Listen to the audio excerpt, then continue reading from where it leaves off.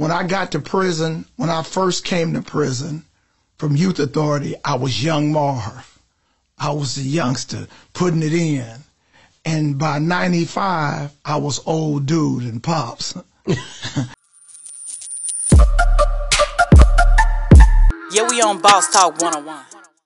Okay, so basically, I mean, you've been killing the game. When I look on the internet, I could find you on here, man, and you see.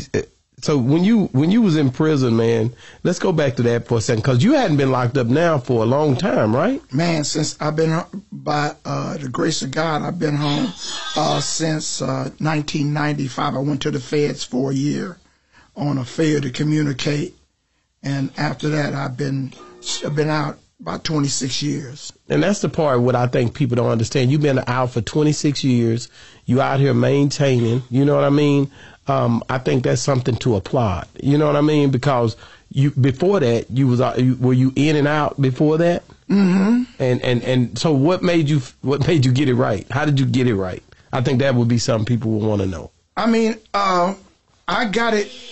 It wasn't that I got it right. When you get tired of being tired, you know, your mother. It's about, you know, your people can pray for you, and I can say that I'm going to get it right. And like I said before, God said you'll never change a man until he changes his own heart. Yeah. And when I got to prison, when I first came to prison from Youth Authority, I was young Marv. I was a youngster putting it in. And by 95, I was old dude and pops. Now, I'm in prison with dudes that I was in their sons and their grandsons. Wow. And I found out that I had outgrew prison. You feel what I'm saying? Yeah. I had an incident one time when when I grew up, it was from the first grade to the sixth grade was elementary. Yeah. Then you went to junior high school. Yeah. That's it. High school. That's it. When you was in the sixth grade, you was the boss of the school. That's right. So one day we were getting ready to go to recess, and I snatched the ball. And my teacher told me, Marvin, put that ball. I wanted the ball first. I'm rumbling for it. He takes me to the principal office. Go to the principal office. Mr. Thompson, Marvin, what's your problem? I'm pouting. He said, well, man, since you want to act like a third grader, I'm going to put you in the third grade. And he sent me over to Miss Holmes' class in the third grade. So when I sat down, my knees was touching I was too big, right? And if you talking, Miss Holmes had hit you with a ruler.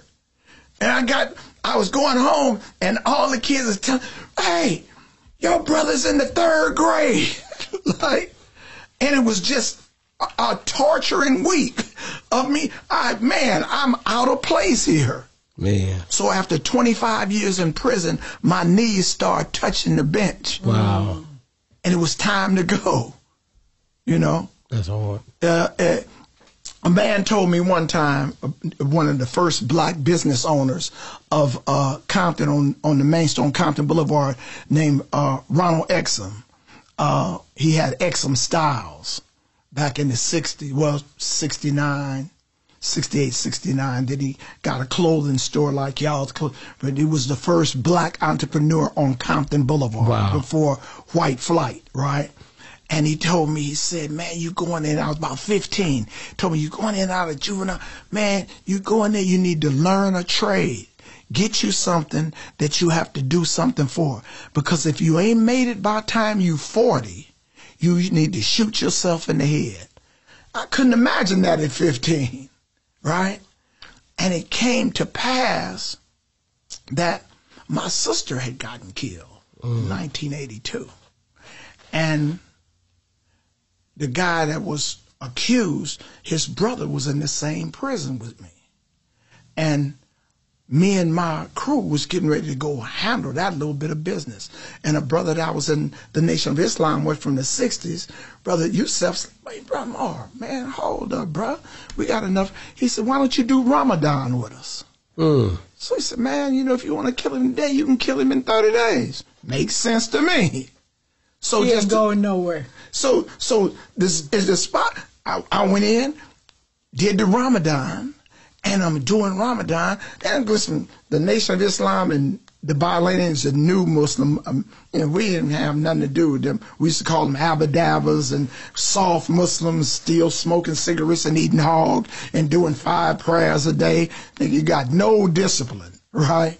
So I went in there, but it's every day we do a 30th of the Quran, and we reading the Quran, and in Surah 62, it says that a woman suckles a child for 36 months.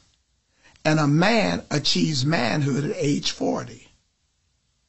So the same thing you did at 20, you don't do at 40. You start looking both ways. Huh?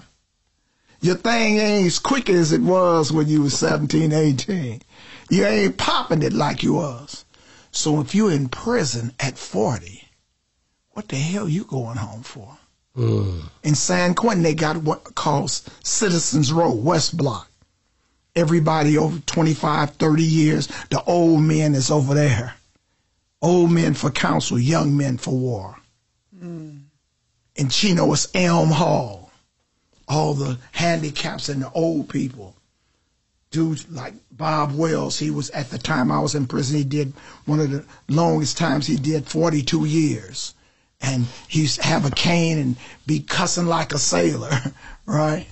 But so I'm just saying, when you get to a certain point in your life, you start living a different life if you're a man of any virtue. Some people try to live their 16-year-olds as they 60, you know. Right. People, man, Marv, why you trying to act young? I don't act young. I just be down with who I am. Yeah, we on Boss Talk 101.